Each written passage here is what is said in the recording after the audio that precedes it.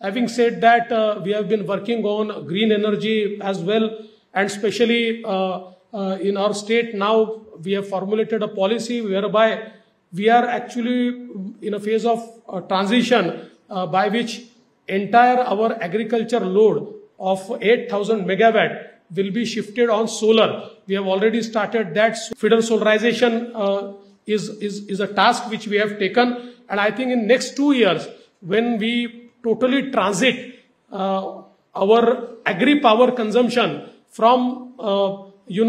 conventional power to solar power, that will enable us to actually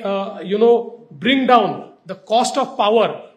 for industries, because today industries are paying 13,000 crore cross subsidy to subsidize the power for agriculture. So I think that will not only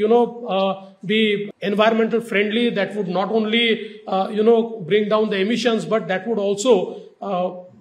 help the industries to bring down their cost, and thereby cheap electricity will also be available to the industries.